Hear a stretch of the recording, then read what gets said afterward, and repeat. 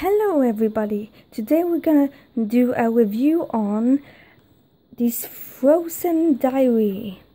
Wow, look how shimmery it is.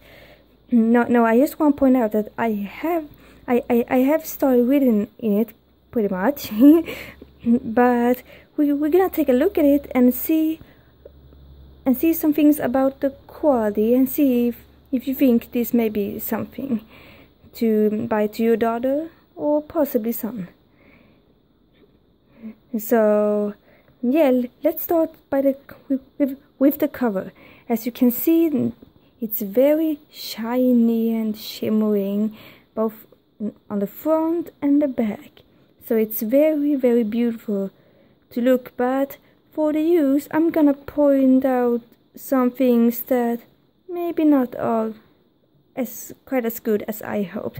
As maybe, as you can see here, when I got it's a little bit pulled here, so you can see that the quality on this back here is not so very steady, and yeah, I have used it and carried it around sometimes, so it had been a little bit scratchy here, but I don't really think it should be that scratchy, so I don't think that's pretty good. And I also want to point out that it has been lockers on it, but they were used a little bit loosely, at least one of the sides, and I'm pretty sure that the other side was going to get lost of it later. So I just decided to pull it off, so I don't have the lockers here anymore. So that's not very good quality either,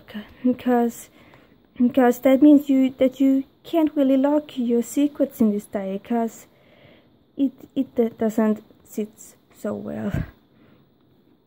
And now, without showing what I've been writing, I wanna show you the inside of the book. As you can see, the pages, they are very beautiful. You can see there are some little hearts in it, and each page have a picture of Anna and Elsa and Olaf, and a cute little heart there.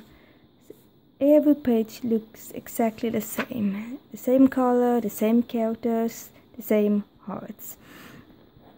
But so yeah, as told before, it's a very beautiful look here too. But even here, there are some very bad qualities, because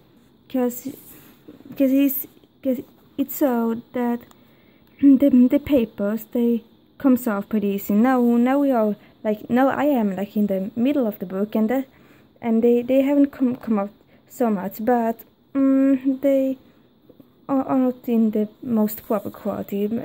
At least like the first 10 pages or something, they comes lost very easy, and that's super duper disappointing when you wanna have a diary that all your pages can stay and that you can write in peace and quiet. So yeah, that's not a very good quality either. So if I'm gonna rate this little frozen diary, I think I'm gonna give it 3 stars of 5, because I don't think it has the super duper quality that I think it should have.